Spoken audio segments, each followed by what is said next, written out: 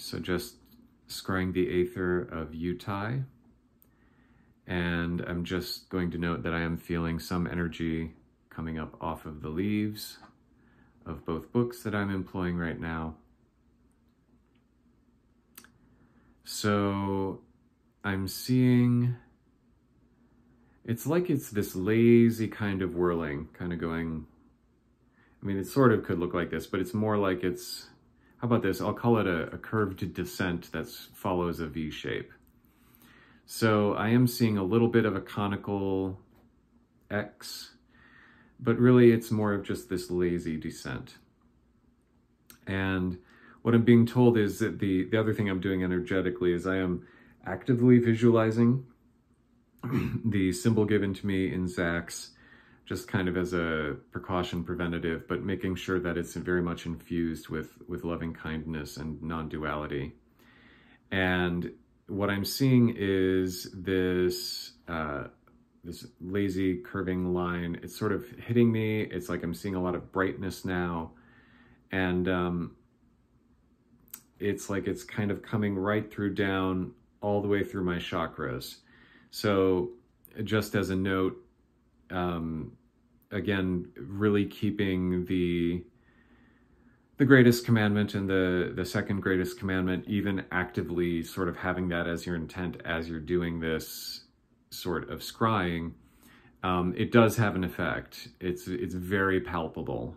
And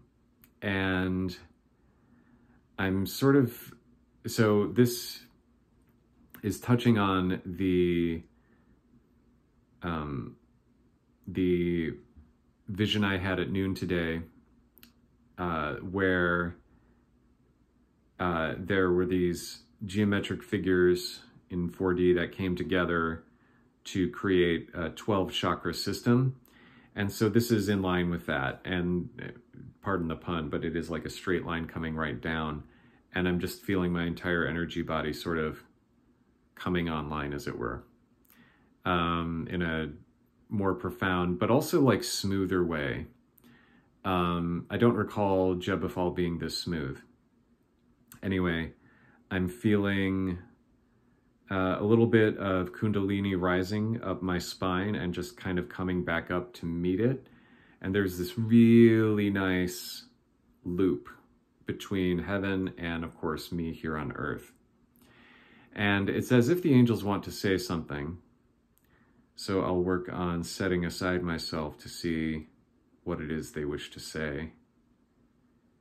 And it's essentially no more fear, impediments, no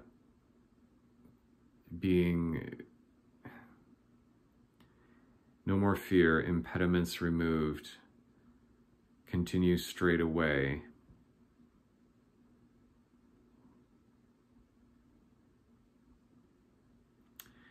And allow this to unfold. So this is the message, and I am looking around, and it's like I'm seeing this vast field, and it's like a lot of trees are coming up in it. And everything is sort of getting very lush, and it's as if I'm seeing a little bit of the Daughter of Fortitude. Crowley called her Babylon, but the Daughter of Fortitude kind of coming in really much in that same kind of crystalline shape that she first appeared to me in, but sort of taking on much more of this, this very colorful presentation.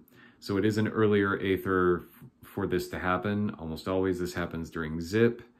But I think the nature of this ritual is very much compressing a lot of the Aethers together into one. And she has above her, like it's this sphere of the divine that I usually will only see in Lil. I'll start seeing stellated versions of that in some of the preceding Aethers. But really it's a sphere when, here it's a sphere.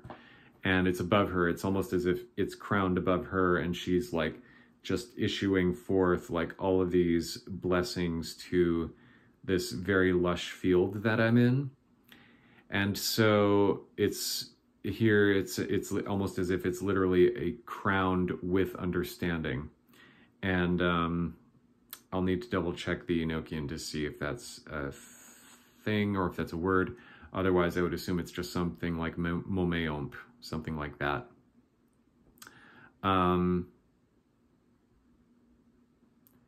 And just really focusing in on this, I sort of rise up to meet her. I'm sort of seeing Lil directly in front of me, and they're just trying to re-emphasize, the governors here, that this will just be a big rotation. It's like I'm kind of going through a wash cycle energetically, a lot of different levels. And so I'm trying to see what else. They're telling me not to worry about anything that happened during the original transmission. That will not happen to me. Specifically, I'm thinking of Edward Kelly when he was reading off one of the leaves and some gnomes came and attacked him. I'm not getting that sense at all. Rather that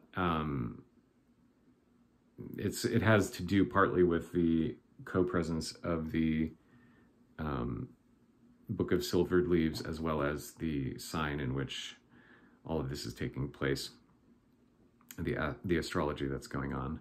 So by the time I get to that leaf, so I'm looking a little bit more at this field, and it's like the daughter of Fortitude is looking on fondly at her handiwork, and that there's more. It's like there will be a very big tree coming up. So this is reminding me of the tree of life and the tree of garden of good and evil. And really what this is it's like, this is sort of if the Tower of Babel is the shadow, this is the this is like the light side of that. It's this big tree, goes all the way up into the heavens, and it fuses and connects the sphere of Lil with Tex, and of course with Earth itself. And there's a lot of harmony. I'm sort of reminded of that scene at the end of Loki season 2, where Loki is sitting there and behind him, about him, is this big tree of all the timelines. But there is that sense of majesty and wholeness and mercy upon the earth as a result of this. So I don't know if it's for me in particular, and there's a little bit of a yes to that, definitely. But also, I'm just looking down, and it's like a lot of what I'm seeing on Earth is obscured to me. So, and I'm trying to just really maintain my focus. I kind of slipped a little bit in my concentration. Concentration being the great way to disperse abyssal energies. And just really focusing on that symbol again. And it's like, and it feels as if I'm like literally pulling in the universe or space-time or whatever. It's like I'm wrapping it around me like a garland. And this kind of makes sense because this was definitely the sense that I got when I was doing Gebofal. It was maybe like a lower order of that, where it's like you're reconciling yourself with the entire universe. And now this seems to be happening again. And it's beautiful. So I'm asking the angels if there's anything else, and they say nope. So that ends the vision.